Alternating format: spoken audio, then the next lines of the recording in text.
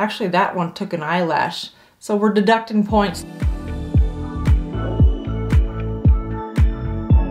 Hi everyone, I'm Jodi and welcome to my channel. I'm really glad that you're here today. If you are new, welcome. Thanks for stopping by. I think you'll find this fun, unfiltered approach to women and beauty in our 40s, 50s, 60s, and 70s.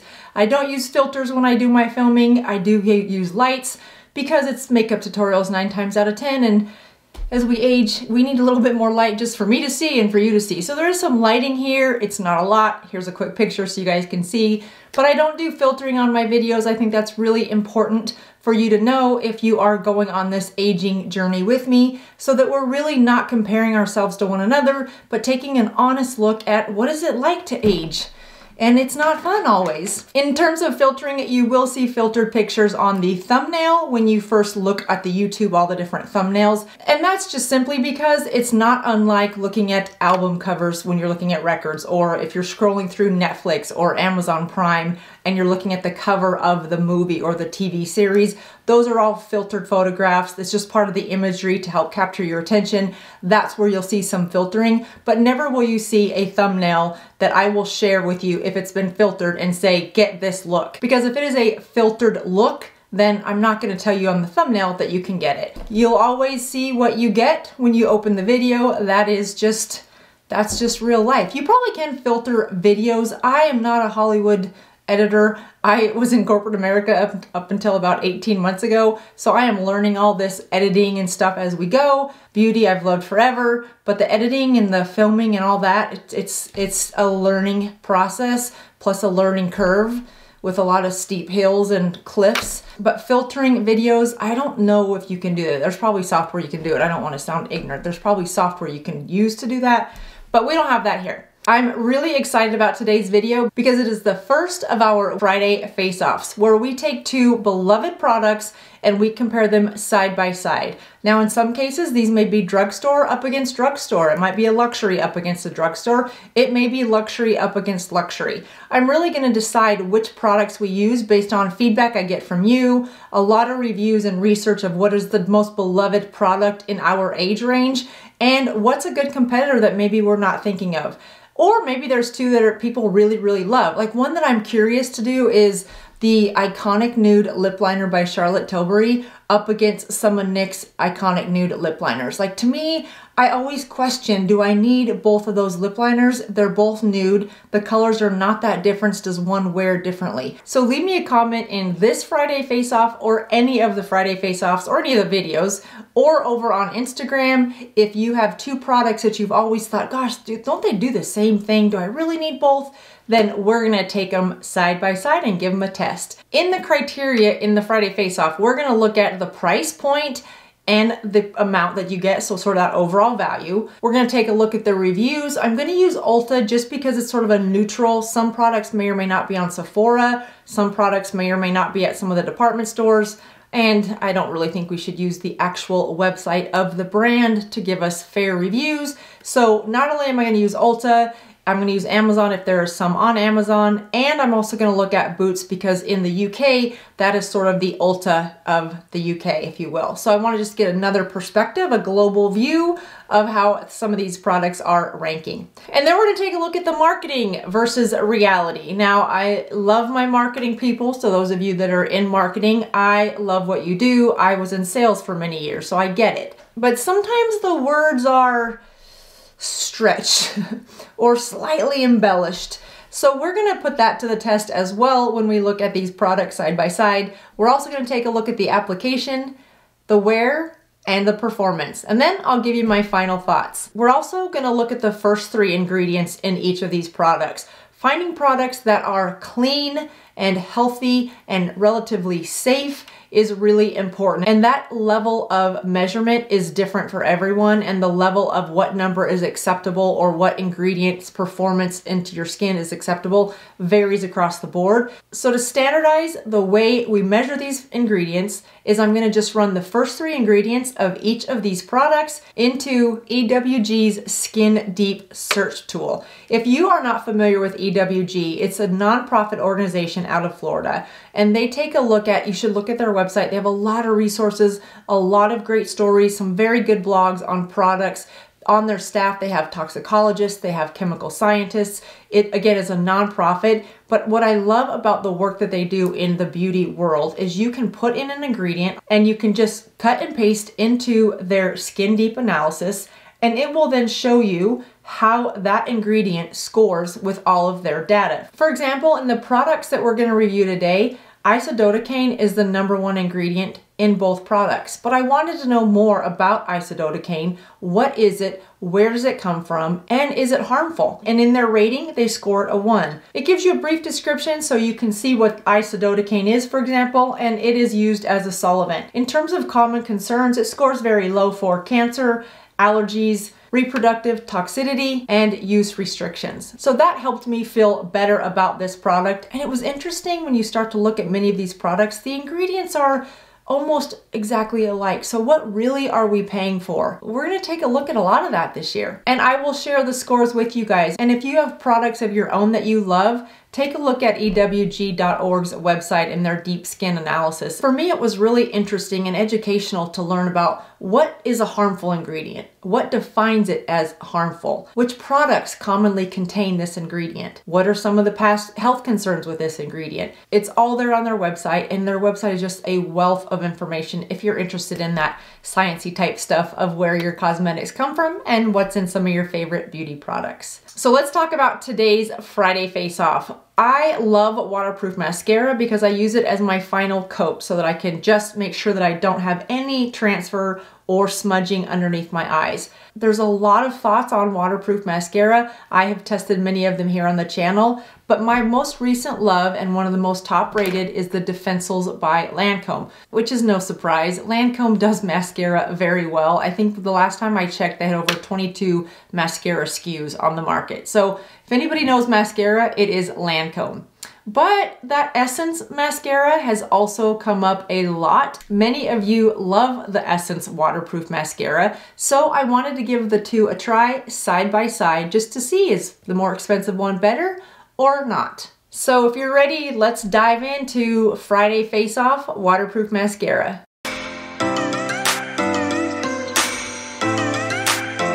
All right, you guys, I am really excited about this. I look ridiculous without any mascara on with the rest of my eye makeup on. So selfishly, I am ready to get this Friday face off underway. Now I selected these two mascaras because A, they're both waterproof. One is lengthening and one is volumizing. So some may say that's not a fair comparison. One does one thing, one does the other.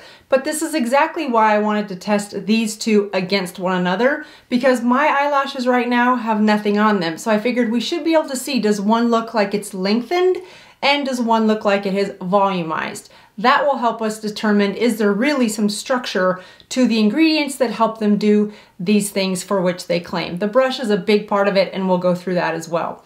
So the first up we have is the Lancome Definicils. This is 0.23 ounces and sells for $33. The first three ingredients are the exact same first three ingredients. On Ulta, it has 4.2 stars and 313 reviews as of the time of this video. Part of the features in this mascara is that it states that its carefully selected polymers coat each lash from root to tip to help lengthen and outline each lash for superb definition, for which we will look for. And it says that the unique brush applicator has specifically grooved bristles that hold the perfect amount of product for gradual, even application every time. It says the waterproof formula keeps lashes from smudging. It says it's suitable for contact lens wearers and it's fragrance free. So we're gonna give this a try. And I have not curled my lashes today, which is another reason I'm excited to get this one started and somewhat over with. So I've not curled my lashes, so we're gonna zoom you in so that you can see exactly what they look like, and we'll apply this one first. I wanted to try both of these waterproof formulas first on their own, and then we'll go to see how this works on top of a mascara. So we'll just start right at the root of the lash. I'm gonna do the application exactly the same. Just gonna wiggle, was that 4 times, and pull it out. And then I wanna go once on the top of my lashes because I do like the way that look works.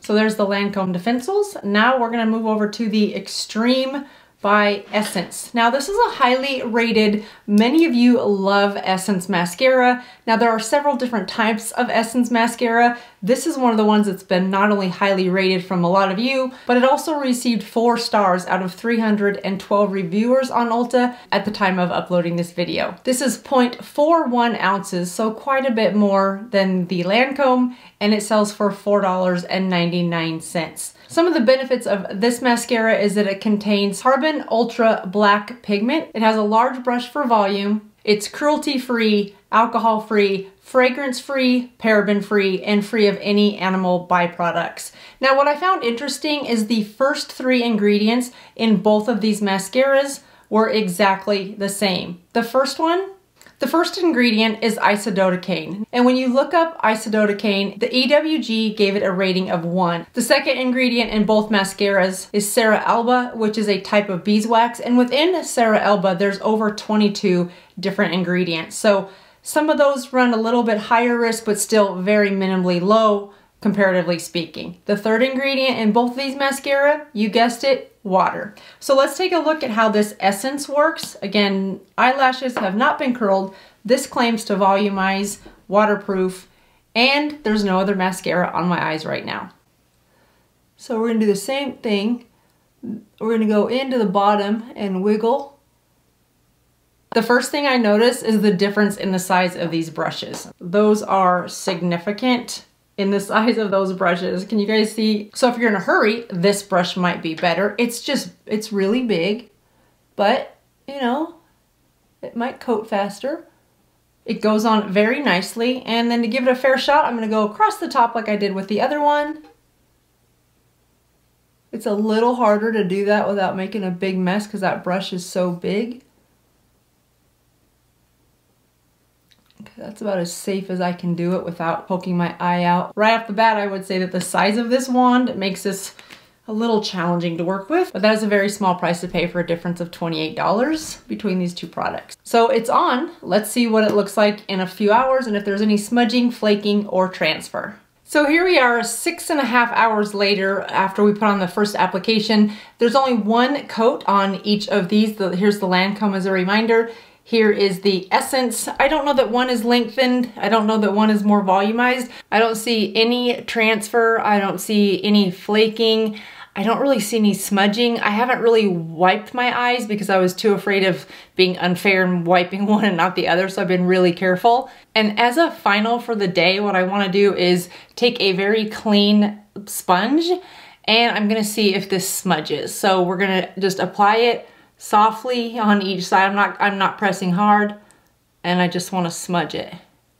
Wow. They're both about the same, and really there's no smudging on my eyes. So $4.99, $33. Let's see what the results look like after we apply this mascara on top of another mascara. It's 10:30 at night and I was just about to wash my face. I was not gonna film anymore today, but as I was looking at this mascara, here's the Essence and here is the Lancome Definicils. You guys, this mascara has been on for over 14 hours, since 8:30 this morning, all day. And I did not curl my lashes. You remember I didn't curl them because I just wanted to give both of these a fair shot without any artificial lifting. And I'm so impressed. So far, there's not a difference in the way these two mascaras are performing. There's a $28 difference in the way my pocketbook will feel, but we'll see how these wear on top of a mascara and we'll go from there. So here we are on day 2 and we're gonna try our waterproof mascaras on top of, or as the last coat of, a normal non-waterproof mascara.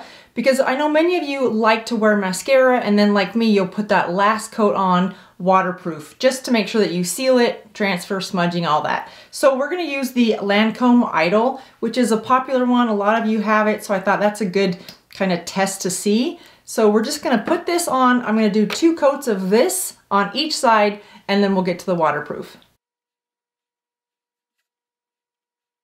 All right, so we have 2 coats of the Lancome Idol on, and gosh, I forget how much I love this mascara. I mean, just 2 coats of that makes your lashes really come alive.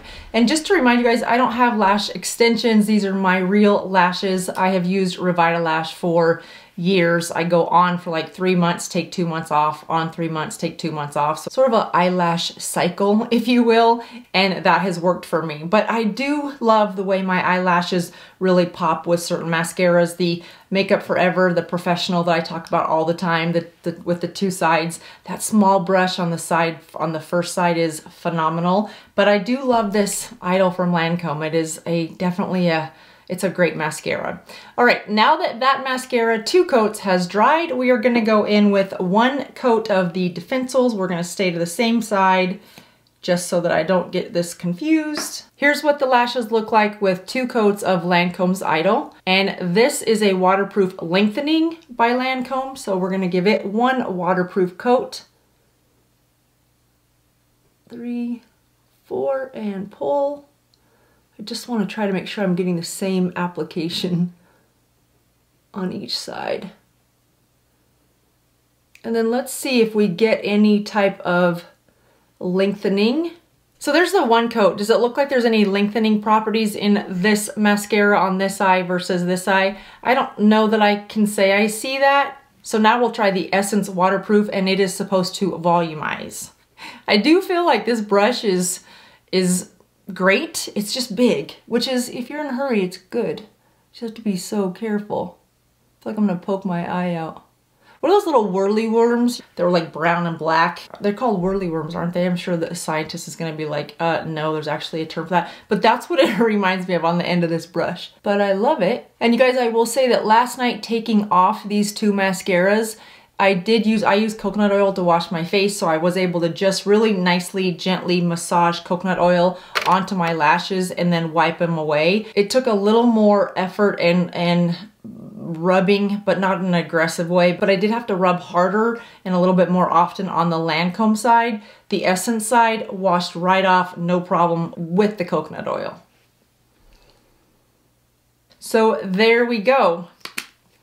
What do you guys think? Can you tell a difference? I think I can tell a difference in the 2 lashes, and I will reserve my thoughts on which one I like the best. We will see how these wear throughout the day. I do have a couple other videos that I'm filming that have nothing to do with mascara, thank goodness. And I don't feel a need to curl my lashes today, which is super exciting. So we'll check in and see how these hold up on top of another mascara in just a few hours. Well, it's been 4.5 hours, and so far both mascaras are holding up really well. Now for the next part of this test is I want to put a concealer underneath my eyes to see if once you add that slippery emollient underneath, will there be any transfer. I did not put concealer on earlier today, and I can tell every time I look in the mirror, so I'm glad that part of the experiment is over. And I'm not going to set this with powder because setting it with powder, it's almost foolproof, so I wouldn't expect any fallout or any transfer. And when you add a concealer without the powder, you might get a little more transfer, or the opportunity is there for your mascara to transfer or to leave any smudge marks underneath your eyes. And since many of us wear concealer, I thought this was a good, fair test. I'm trying not to give a spoiler alert, but I'm super impressed with this essence. And I know Lisa, you said I would be. Many of my subscribers in the comments, you guys said I would love this essence. And yeah, you were right. I'll check in with you guys in about 4.5 to 5 hours. I am gonna go outside a little bit, just a few errands.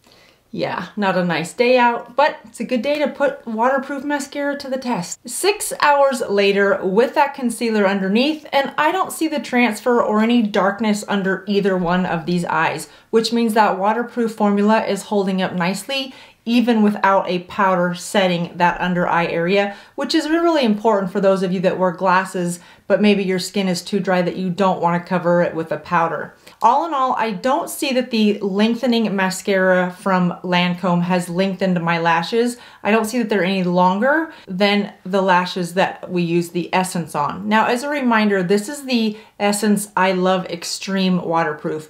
This is not the Essence Lash Princess Waterproof. There's definitely some mixed reviews on Essence Lash Princess line, so just know that that is not this. And since this is the end of the day and we need to finish up this face off, I do want to give both of these mascaras one final smudge test. and see how they do. But before I smudge them, I want to give you one last look at how both of these mascaras have held up with a mascara underneath them, 10-hour wear, out in some rain, and without a powder under the concealer. They look pretty similar, $33, $5. So if you're ready, let's do the smudge test. Ooh, I'm gonna rub pretty hard. I hate to do that, I was having a good makeup day. Wow. And there you go. Actually, that one took an eyelash. So we're deducting points, Lancome, you took out an eyelash. So there you go, you guys. I think we have a clear winner in this face-off. I have to go with the Essence. And the only downside to this is that brush. But I think we all know that we've got a mascara that has a brush on it that we love, that once that tube is gone, you can just switch those out and use that brush into this mascara. And you'd have a really good mascara and an extra $28 in your pocket. Loved doing this experiment. I hope you guys enjoyed it well. I hope it armed you with enough information to make better buying choices for yourself and for your pocketbook. Thanks for watching, and I'll see you next time. Bye-bye.